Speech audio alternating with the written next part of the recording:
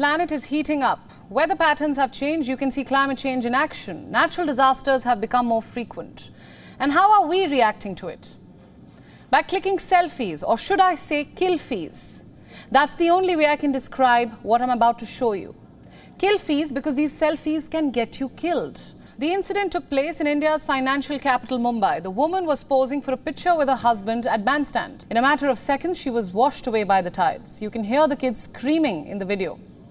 Mumbai Coast Guard found her body 20 hours later. It can happen to anyone, some would say, but it's avoidable, to say the least. India is now being called the world capital for selfie deaths. Look, I'm not stopping you from clicking those selfies. By all means, do it. But do it responsibly. Don't let it be a threat to your safety or that of others. I can't believe I have to say this. Take selfies, but don't get killed.